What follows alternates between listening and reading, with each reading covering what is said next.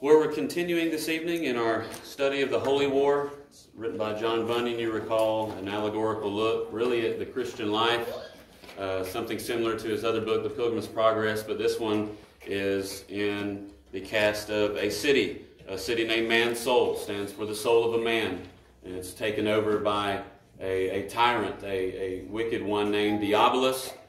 The city is rightfully owned by King Shaddai, represents God the Father, and Emmanuel, his son, who understandably represents the Lord Jesus Christ. And it's about the fall of man and King Shaddai and his son retaking the town for their glory and for the good of man's soul. And continuing on in the narrative of the Holy War this evening, you remember last week we looked exclusively upon what we would call, in theological terms, the covenant of redemption. This eternal covenant between the members of the Godhead, Father, Son, and Spirit, primarily seen in Scripture between the Father and the Son, covenant to effectually redeem a people unto themselves for their glory. We read in Scripture in John 3:35 that the Father loves the Son and has given all things into his hand. The Father, out of his eternal love and devotion to his Son, gives all things to him. And within that, he has given him a people whom he will most surely see to it are saved to the uttermost. You remember the Lord Jesus in his earthly ministry said in John 6:37 that all that the Father gives to me will come to me. The Father's given him a people, and all of those whom he has given to him will come. And he says, and whoever comes to me I will never cast out. And he will never do so because he will not reject a love gift from his Father. But he will see to it that his Father's will is done. Which is why to purchase them, he does, as Emmanuel the Son said in the narrative, he'll do whatever it takes to have those people. He willingly lays his life down for those given to him. Jesus, the Good Shepherd, says in John 10:18 that he lays his life down of his own accord. No one takes it from him. But he lays it down. He lays it down and he takes it back up again. And that charge or that command he had received from his Father. And we mentioned that from these scriptural truths, our confession, the Second London Baptist Confession, our church's confession, puts it this way. This is chapter 8 on Christ the Mediator, the first paragraph. It says, God was pleased in his eternal purpose to choose and ordain the Lord Jesus, his only begotten Son, according to the covenant made between them, to be the mediator between God and humanity. God chose him to be prophet, priest, and king, and to be head and savior of the church, the heir of all things and judge of the world. From all eternity, God gave to the Son a people to be his offspring, and in time these people would be redeemed, called, justified, sanctified, and glorified by him and his power to do so.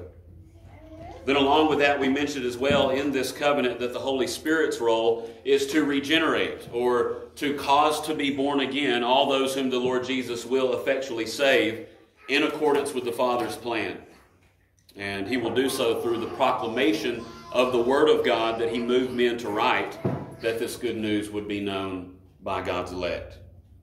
We saw all this described for us from Bunyan in the narrative of the Holy War as news made its way to the good King Shaddai about man's soul's rebellion with Diabolus and following Diabolus and allowing him to be king over man's soul.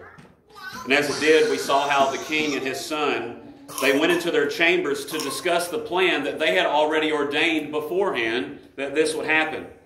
They certainly did grieve what happened to man's soul because of their love for what was theirs and their hatred of sin. But they had already planned that this would be permitted to happen, that the city would be recovered again in such a way that they would receive eternal glory. The Son had firmly promised his Father that he would be his Father's servant to recover his man soul. He would journey into the country of universe, and he would make a full payment according to justice and fairness and the follies of man's soul and lay a foundation for its complete deliverance. And after that, we saw that an order was then given to the Lord Chief Secretary, who represents the Holy Spirit in the Holy War, to prepare a copy of this plan and publish it all over the kingdom of universe. And as it was, Bunyan tells us that this message was published abroad and greatly disparaged by Diabolus, For he had then realized that he would be attacked and that man's soul would be taken away from him. All those in the king's court, however, were thrilled. They began to whisper among themselves and then to speak joyfully about the love of the king and his son for the miserable town. And flowing out from that, just in the flow of the text and the context, moving forward in the book this evening, what we see is Diabolus' response to this promise and message of grace from King Shaddai and his son. As we read, Diabolus was greatly disparaged by this promise of grace, and in this next section we see how he acts in light of that, or how he responds in light of that. Some of these coincide with other truths that we saw from the effects of the fall of mankind and Diabolus' remodeling of man's soul. But we definitely see in this how Satan seeks to deceive the world today against the truth of the Word of God. And within that, really how the rebellious world allows itself to be deceived as well. Because let's remember, as fallen members of mankind, as fallen man souls, we naturally hate God. We naturally have no fear of God before our eyes. We do not seek for Him. We want nothing to do with Him. And so Satan doesn't cause anybody to do anything. It's not Satan's fault. We simply allow ourselves to be lured and enticed by our own desires, and it's that which he draws us in. That's what he deceives us in. At the end of the day, it is our fault that we sinned. It's not the devil's fault. But firstly in this, we see that Diabolus seeks to keep the truth of God's word from man's soul. In his response to the promise of grace of King Shaddai to retake the city by his son Emmanuel, Diabolus seeks to keep the truth of God's word from the city. Bunyan writes, and I quote, "At last, as I said, the news reached the ears of Diabolus, and he concluded that these good tidings should be kept from man's soul. He was convinced that if the people of the town should learn that Shaddai and his son were planning good for them, that they would revolt against him and his government and return to Shaddai. To accomplish his scheme, Diabolus again flattered Will-be-will. Will-be-will represents the will of man. He flattered Will-be-will and gave him strict command to watch all the gates day and night. The gates are the senses of man. He especially charged him to guard ear gate and eye gate. So don't let anything in the ears of man's soul or anything in the eyes." And then Bunyan expresses to us that Diabolus gave Will-be-will orders to keep strong guards daily at every gate and not to let anyone into the town unless they are friends of their government. He also commanded Will-be-will to dispatch spies into the town to expose anyone plotting against them, to which Will-be-will, the will of man, willingly obeyed and kept the orders. So what we see here is that even though the Word of God, even though the truth may be around, Diabolus has flattered the will of man's soul to not receive it as truth, but to work within itself to totally keep the truth out. Even if it comes around, even if it may acknowledge what it is, it will not receive it as such. It will not keep it within. And as I mentioned before, this goes right along with truths we've already expressed, that the God of this world, that Satan, has blinded the minds of the unbelievers to keep them from seeing the light of the gospel of the glory of Christ. That's 2 Corinthians 4:4. And also Paul, the apostle, tells us in 2 Timothy 2:26 that we are naturally under the snare of the devil. We're naturally, as unbelievers, under the trap of the devil, being captured by him to do his will. And in that, the devil seeks to keep us away from a proper knowledge of the truth. If we're under the snare of the devil, then we don't have a proper knowledge of the truth. And beloved, just seeing this in the contemporary world we live in, this is why so many in this country, even in this area where there's a church on every corner, they can have a lot of Bible knowledge. They can know a lot of scriptural facts, but they don't actually receive it as truth in their lives to follow it accordingly. They still live their life in how they feel it should be lived, and they think about topics in God's world purely in a manner that feels right to them. Many people today claim to be followers of Christ, they claim to be Christian, yet they're okay with murdering babies. They're okay with calling that just abortion and health care. Or they say they're okay with homosexual marriage or transgenderism. Or even something that I guess will hit closer to the church, they're okay with women being pastors.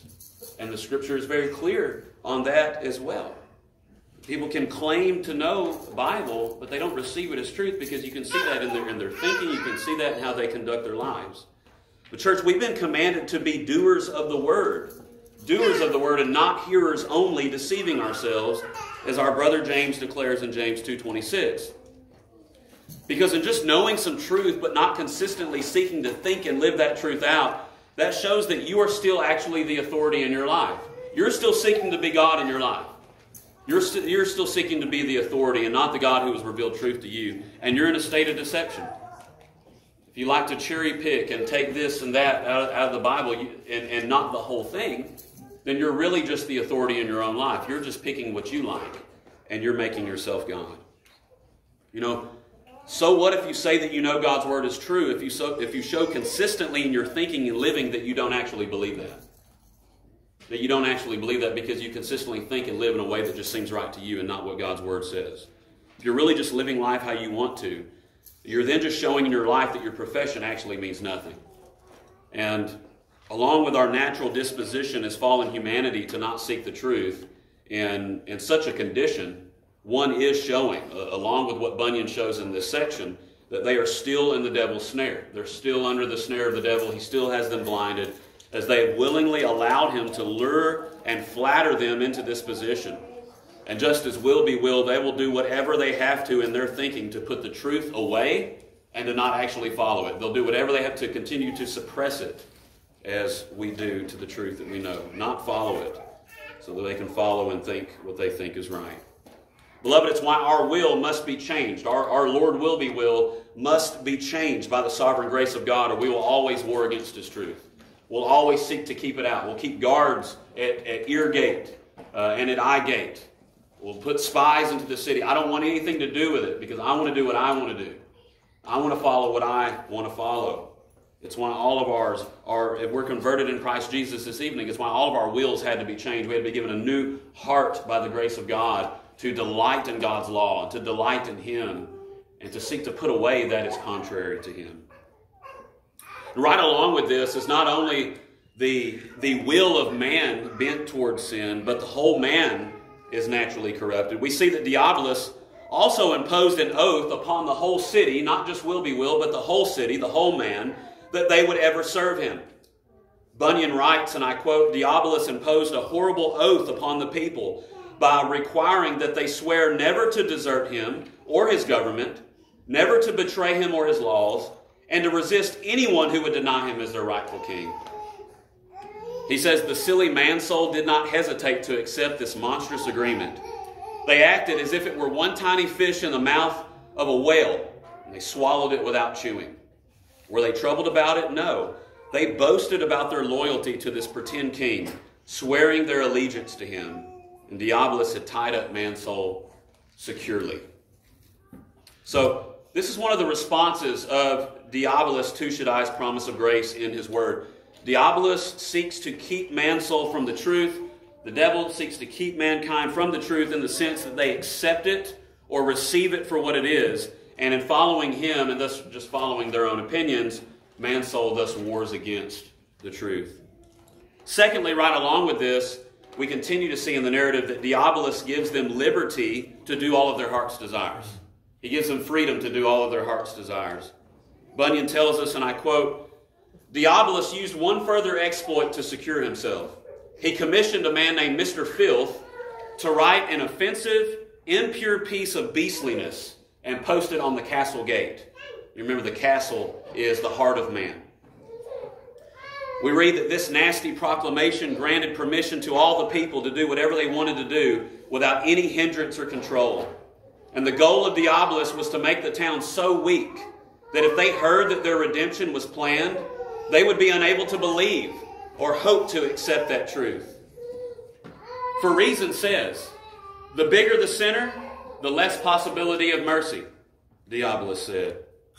Then Bunyan tells us that Diabolus posited that perhaps if he could get man-soul to such a horrible condition of sin, if he could get them to be such horrible sinners, that even Shaddai and Emmanuel would not even want to redeem them any longer because of their holiness. Because they were so holy, they wouldn't even want to redeem them because they would be so sinful.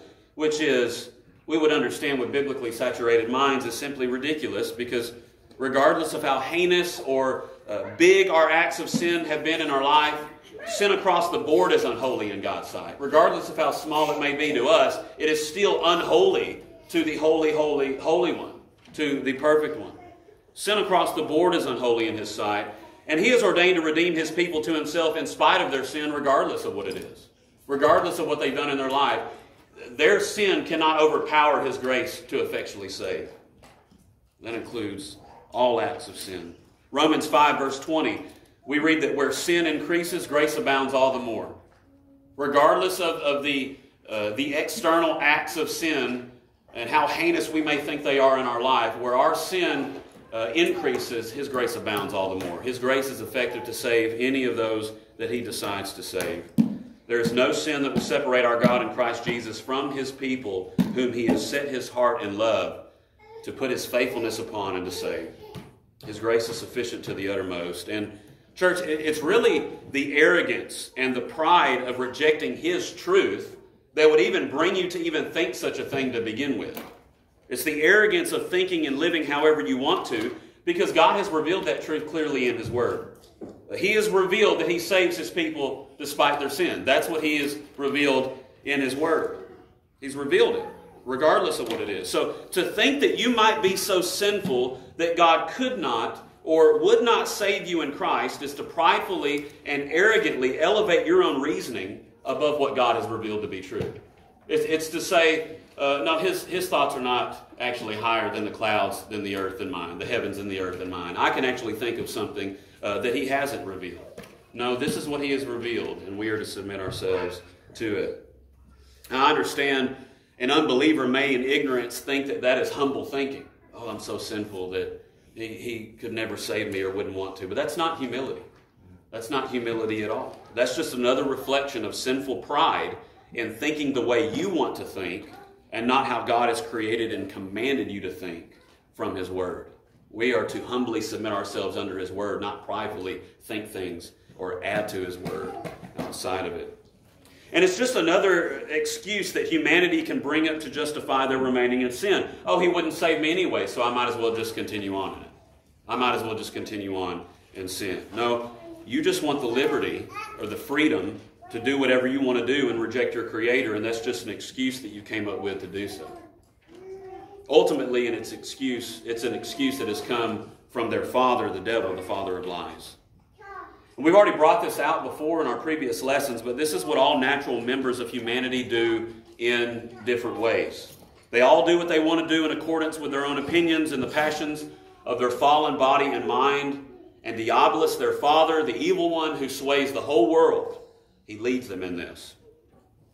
And seeing another aspect of this, Bunyan adds in the narrative, he tells us that just in case that knot should break, that just in case Mansell wouldn't come to the place where they would never believe that Shaddai and Emmanuel would save them, Diabolus hatched another plan. And in this plan, he would attempt to convince the town that Shaddai was raising an army to march against the town and utterly destroy it. Diabolus' hope was to spread this news first in order to make any other news that followed unbelievable, that they would so accept that Shaddai just wants to destroy them, that even if mercy and grace, news of that came, they wouldn't even receive it. They wouldn't accept it. So if the town should hear of their deliverance, they would already be convinced that he was coming to destroy them.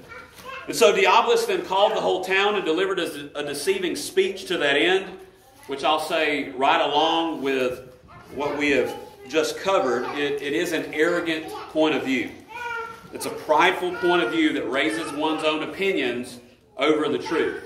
The real truth that has come to us from our Creator.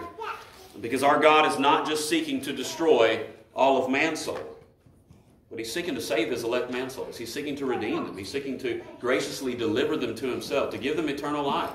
That they would be brought to Him to know Him in righteousness and peace and in true joy. And forgiveness of sins. He's seeking to save His elect man's souls to the praise of His glorious grace in Christ Jesus our Lord. And I know that because that's what He says in His Word. I know that not because I'm arrogantly and sinfully seeking to figure out truth on my own, but because by His grace I've been given true liberty, true freedom, which is not the liberty to do whatever my sinful heart wants me to do. It's the liberty to live as I've been created to live as an image bearer of God. It's being set free from sin. Joyfully submit my mind to what he says on how I should think about things in his world as his creation. Which is certainly the contrast of how the devil seeks to lead the world. Just as we see here from Diabolus in giving man-soul the quote-unquote liberty to do all of their heart's desires. And then, lastly, the third thing that we see that Diabolus does in response to Shaddai's promise of grace is he gives them his full armor. He gives them the full armor of Diabolus, or the full armor of Satan. Now, this is certainly in direct contrast to the full armor of God that is expressed by the Apostle Paul in Ephesians 6. I'll read verses 10 to 18. Ephesians 6, verse 10 to 18. We're commanded, he says, finally, be strong in the Lord and in the strength of his might. Put on the whole armor of God that you may be able to stand against the schemes of the devil. For we do not wrestle against flesh and blood, but against the rulers, against the authorities, against the cosmic powers over this present darkness, against the spiritual forces of evil in the heavenly places. Therefore, take up the whole armor of God that you may be able to withstand in the evil day, and having done all, to stand firm. Stand therefore, having fastened on the belt of truth, and having put on the breastplate of righteousness, and as shoes for your feet, having put on the readiness given by the gospel of peace. In all circumstances, take up the shield of faith with which you can extinguish all the flaming darts of the evil one. And take the helmet of salvation and the sword of the Spirit, which is the word of God, praying at all times in the Spirit with all prayer and supplication. And to that end, keep alert with all perseverance. So this is just, broadly speaking, an exhortation from the apostle to proactively live in the truth. To proactively live in accordance with the salvation that we've been granted in Christ Jesus in accordance with his word. In armor language, Paul is bringing about that we need to be actively pursuing truth and godliness from God's word and within the salvation that he has granted to us in Christ alone. We need to be walking in that, keeping alert in that, analyzing our circumstances in life and what we go through on a day-to-day basis through that and responding in how our King would have us. It's a strong call to live and think in the truth in all aspects of our life against the constant outward temptations and lies from demonic forces and this wicked world system to do the opposite. And so within Diabolus' speech to man's soul, as fallen members of man's soul seeking to live in lies and opinion, he delivers them the exact opposite of that. He delivers them his armor. And I'm just going to read this little section of this from my copy of the book. He says, let me teach you the techniques of war. Come to the castle armory and equip yourself with my armor. If you wear it, nothing King Shaddai, nothing he can do will hurt you. My helmet is the hope of doing well in the end, no matter how you live. Those who have had this helmet said that they had peace, even though they did all the wickedness of their hearts. No arrow or sword can pierce it. Certainly a false hope. My breastplate is made of iron. I had it forged in my own country, and all my soldiers wear one. Plainly speaking, it's a hard heart. A heart as hard as iron, and as much past feeling as stone. Use this, and you will not be convinced by mercy or frightened by judgments. This is the most necessary piece of armor if you hate Shaddai and plan to fight under my banner. My sword is a tongue set on fire by hell that speaks evil against Shaddai, his son, his ways, and his people. Use this. It has been tried 1,000 times over. Whoever uses it can never be conquered by my enemy. My shield is the shield of unbelief, or the shield of calling into question the truth of the word, especially those parts of the word that have to do with the judgment of the wicked by Shaddai. Use this shield, man's soul. Use it. Shaddai has made many attempts against it, it is true, but they that have written about Emmanuel's wars have testified that he could do no mighty work because of unbelief. To use this shield correctly is to not believe truth, no matter who speaks it. No matter who speaks it. If he speaks of judgment or mercy, care not. If he promises that he will not hurt you, pay no attention. Question the truth of everything. This is the right way to handle this shield. Certainly we see much of that in our day and age today. Question the truth of everything. Is there even such thing as truth? Does it even exist? This is the right way, Satan says, Diabolus says, to handle this shield. And anyone who does otherwise does not love me. Because if you love the Father, you would love the Son. You would love truth. He further says, a prayerless spirit, one that refuses to cry for mercy, is another piece of my excellent armor. Be sure you use this. Cry for mercy, never if you are mine. I am certain that you are strong and that I have fitted you with impenetrable armor. I also have mauls, firebrands, arrows, and death. All good weapons for destruction. So never cry to Shaddai for mercy. Remember, I am your rightful king, and you have taken an oath and entered into a covenant to be true to me and my cause. All the kindnesses I have shown you require loyalty. One more word and I am done. If we can just stand against this one violent attack, I do not doubt that in time the world will be ours. When that day comes, I will make all of you kings and princes, and what splendid days we will have then. Diabolus then doubled his guards at the gates and shut himself up in the castle. The people of the town practiced using their weapons and learning combat techniques. They sang songs about their tyrant, and they bragged about what they would do if there was a war between Shaddai and their great king, Diabolus. Certainly, they would do that. Fallen man's soul would do that. Because sadly, as we've said several times, that is the natural state of humanity. That's the natural state of those around us who have not been redeemed in Christ, who have not been brought out of falsehood into the truth. They don't seek for God, and within that they seek the devil who lures and entices them by their own desire all the way to destruction. What folly to think that someone can actually conquer our Creator who upholds everything by the word of His power. They wouldn't be able to think that if He wouldn't uphold them to even think that. He could stop them in an instant. What folly. As Psalm 2 says, he who sits in the heavens laughs. Such ridiculousness. But beloved, that's where we would all end up if it were not for the grace of our God in Christ Jesus. If it were not for the grace of King Shaddai in His Son Emmanuel. We would be those who would allow Diabolus to keep the truth from us, who desire the liberty to do all that we please, and who willingly wear his armor instead of that which our God and Creator would have for us. But praise God for His wisdom and love that He gives us in Christ and pulling us out of that, to live joyfully in the truth, reconciled to our God and also reconciled to His church, where we can stand side by side for the sake of the gospel, not frightened by our opponents. Praise God for His wisdom and love. And if you're not in Christ this evening, if you're not in Christ, if you haven't entrusted yourself to Christ Jesus, may you by His grace heed the call to repent and believe the gospel. Scripture is very clear that today is the day of salvation. Now is the favorable time.